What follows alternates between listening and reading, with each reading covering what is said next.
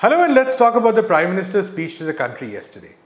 Mr. Modi was everywhere at 8 p.m. again yesterday, talking about the value of self-reliance, the crisis being an opportunity for India, and proposing a large financial package, the details of which will be announced today.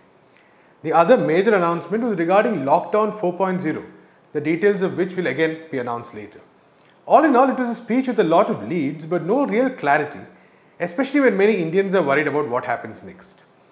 We know that the lockdown is being eased, but there seems to be no real flattening of the curve yet. So how is the government planning to deal with this issue? We'll discuss this, but first here are some details. As of 8 a.m. today morning, the total number of COVID-19 cases in India was 74,281, with 47,480 active cases. The total number of deaths stands at 2,415. Yesterday, 3,525 new cases were reported with 122 deaths. So far, over 1.85 million tests have been conducted.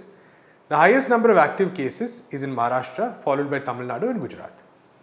Prime Minister Modi announced that Rs 20 lakh crores would be spent to address the fallout of COVID-19. He pointed out that this is 10% of the country's GDP, a point which was widely celebrated by his supporters on social media. However, this amount includes a liquidity injected by the RBI into the system and previous financial package. The Indian Express says that the total amount spent by the government this year in fresh allotments may be only over 4 lakh crores. The concrete details will be announced by Finance Minister Nirmala Sitharaman at 4 p.m. today. 12.2 crore jobs have been lost due to the impact of the coronavirus in April.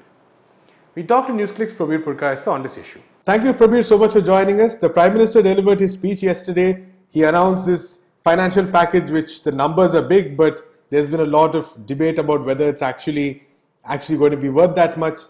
And more importantly, there seems to be no real clarity about how the country is going to handle the disease, especially with the rising number of cases. So before we go to some of the details, do you think that the government is kind of struggling without a strategy right now?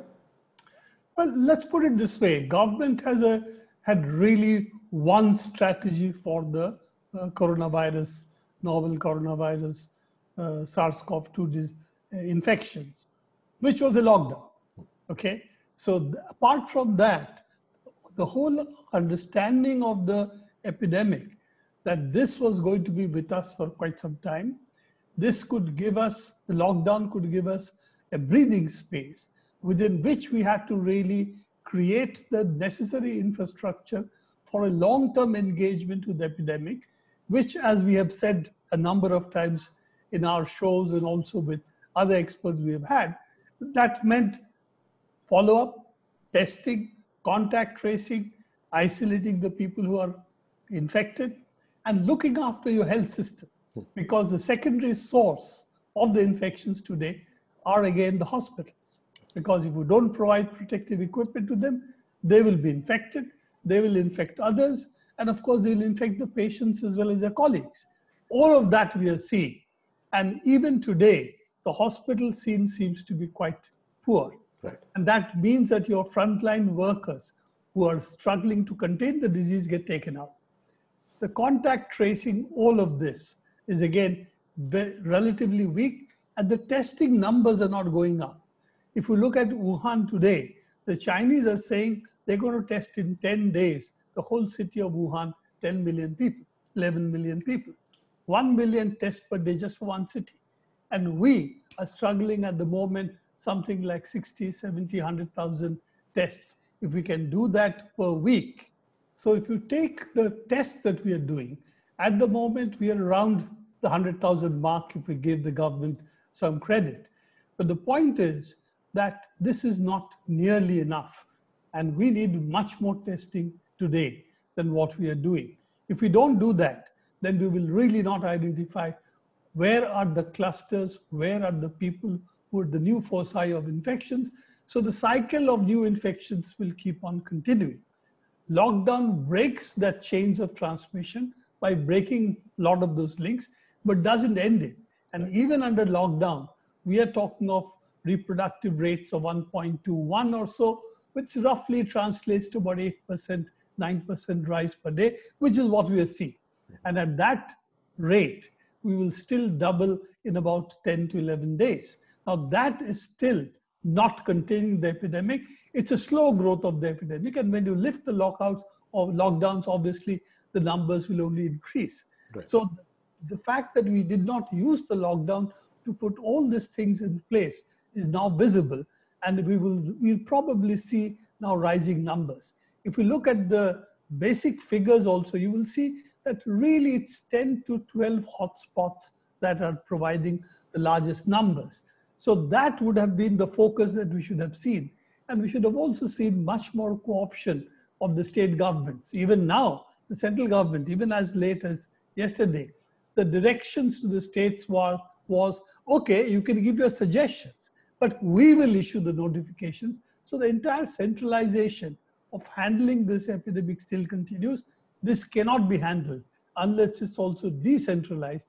Central planning, central policies, central supplies, central planning for finances, particularly money being given, but at the same time, it has to be implemented at the state and local level. And that's what is missing. Also missing, of course, is people's participation. They're supposed to be locked down, at the most clap, but that's about it. There is nothing more that they can or should do. So the people's participation is also the missing element here, because all they're being asked to do is to basically stay locked down, follow instructions, and clap.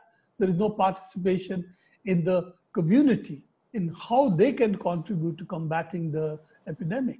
And all these measures, if they're not taken, a centralized top-down approach, which is what is being followed, is not likely to bear fruit. And also the fact that it is entirely, as we have commented earlier, a police come centralized approach. That is what is being implemented. And it doesn't really help in helping us in this particular phase of the epidemic. Right.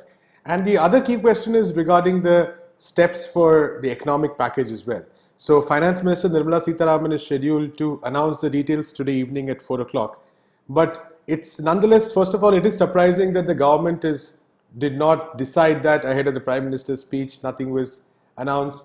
And already it is quite too late for a lot of steps, because a lot of the economic impact has already been seen in very harsh ways. You can see that there is 122 million Indians who have lost their jobs. This is CMI figures, who normally are touted on the front page of most papers when anything positive comes out.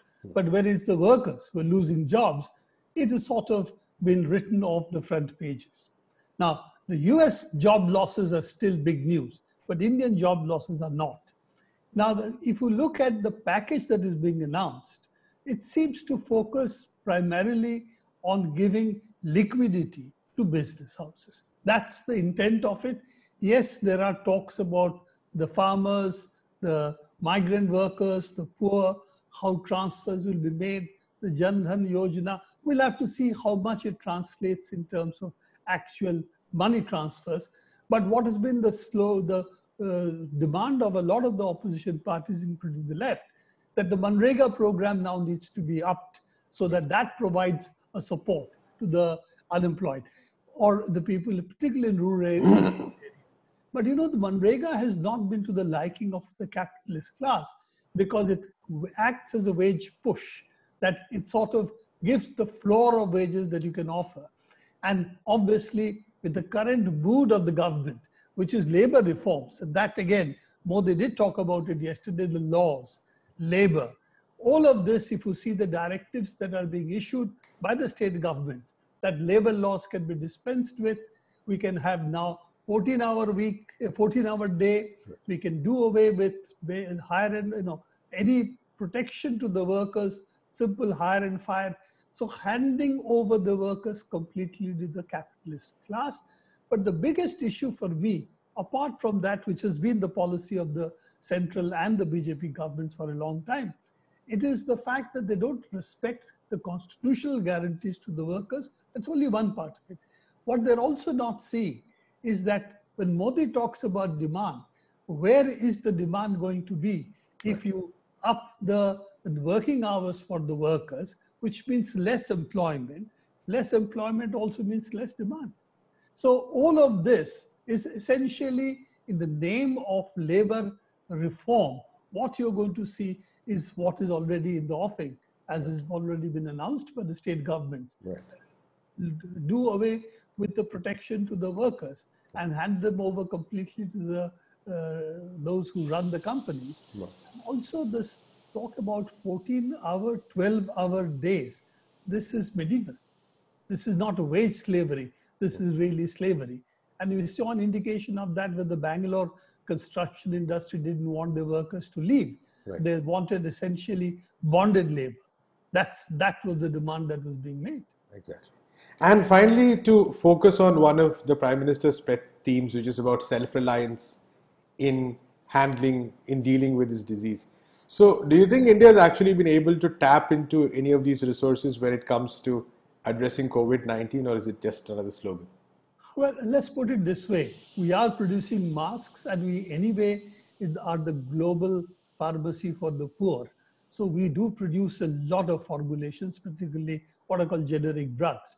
So that level of self-reliance we always did have. Our textile industry and other, this level of industry were always effective. I think we'd like to analyze the self-reliance bit a little more. This is not the Nehruvian self-reliance, which means that you also develop the human capability, the knowledge base, and the people who then understand what is being transferred to you as technology. This self-reliance means what Modi said yesterday, supply chain. Locate industries here, and of course we have invited now Apple, who want to transfer a part of their supply chain out of China, and we are hoping more such companies will follow suit. We have offered them concessions in India to really open their companies. So essentially what we are seeing is this self-reliance means essentially transfer companies out from other countries here. Bring your production facilities either at home or in China to India, and we'll provide you land and, as you are now saying, bonded labor as well. So this is the one part of the self-reliance which is different from the Nehruvian self-reliance that we talked about post-47, which had a national consensus behind it. So that's one element of the self-reliance. But one must also not forget that the global supply chain problems have now become clear, that you also need local supplies, because if anything disrupts the global supply chain, countries are then really scrambling how to meet their whatever demands are, and this time it was hospital demands. But leaving that out, there's one interesting development we must say. At least government has started thinking about providing for the local industry, providing for the local demand, building local supply chains. That is better than thinking that only outsourcing your software people, outsourcing what is called the call services industry, that you take phone calls and that becomes your way of life, as it were. So you can see that at least is a welcome change. And particularly in the military affairs, it's a very important change, because earlier we are talking of interoperability with the NATO forces, interoperability with the United States, which means that we were tying ourselves to the supply chain originating from the United States. And that was the substance of what the defense agreements were between India and the United States. Bipin Rawat had a 2 day back here at a press conference. He talked about a lot of this. And Bhadra Kumar has written a detailed piece on the implication of Rawat's statements. So I think one element is India will have to think about not banking or not becoming an adjunct to the American war industry, or becoming relatively independent. And if it does, then developing local technologies, local capabilities, importing technology, but not tying yourself completely to them and absorbing the technology. This is going to be the battle on self-reliance. Otherwise, there is a very telling picture somebody has put up: self and reliance.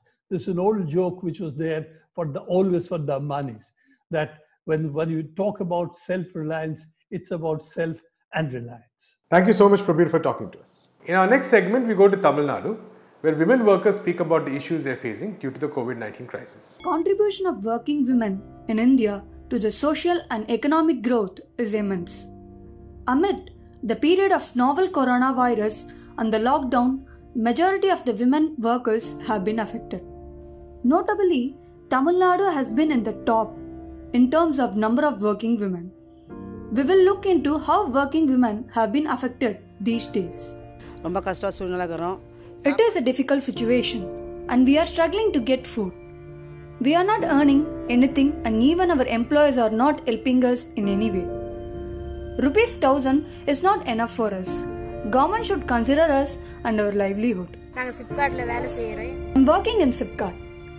Last month, I had worked for 20 days and was given rupees 7,000 as my salary. But I can't run my family with that salary. This month, I haven't yet gotten my salary. This novel coronavirus is torturing us and we don't know what to do. The situation that we are having today is almost like we are going to be talking of before coronavirus and after coronavirus. So in that kind of a situation, how were women workers before? Now after coronavirus, how are women now? So before the coronavirus pandemic came and our country was responding to it, women did not have much support, but they were going out to work. They had a job. They did not have time to think. Because as you know, in India, women are working for more than 5 hours only in unpaid care work. The difference between men and women in unpaid care work is huge. Men are working only for 52 minutes in a day for unpaid care work, whereas women are working for 5 hours. So even though the stress on them for more work with their families is as also going out to work for a wage, the burden on women has always been more. And they have basically more than double burden. That is the home and work. But they also have other burdens which are caused because of their low caste status, because of their stigma at the workplace, that they don't like to say, oh, I'm working as a velekari or domestic worker, or even a garment factory worker for that matter. There is a stigma attached that they are not, that they may be having a relationship outside. So their personal life is embedded, enmeshed into this. And the burdens of work were always there. So now, after Corona, what happened? The crisis is that the women lost their jobs. They have no income. Even the domestic worker, the woman worker who is selling her some vegetables in the marketplace, or who is selling, let us say, some small things in the local market, or fish, or whatever they are doing to make a small living. They have all lost their jobs. Actually, after Corona, will they be able to recover that? We know for a fact that the government of India made a blanket lockdown. That means no fishing, no agriculture, no transport, no domestic work, no services, everything is shut down. This is completely unprecedented. That means 130 crore people are supposed to not do anything. Now, when they don't do anything, how do they feed themselves? Can a country which has so many people who are not even paid minimum wage, who have no security, who have no savings, be just asked to sit at home? That's all we have in this episode of Let's Talk. We'll be back tomorrow with the latest news developments of the day. Until then, keep watching Newsclick.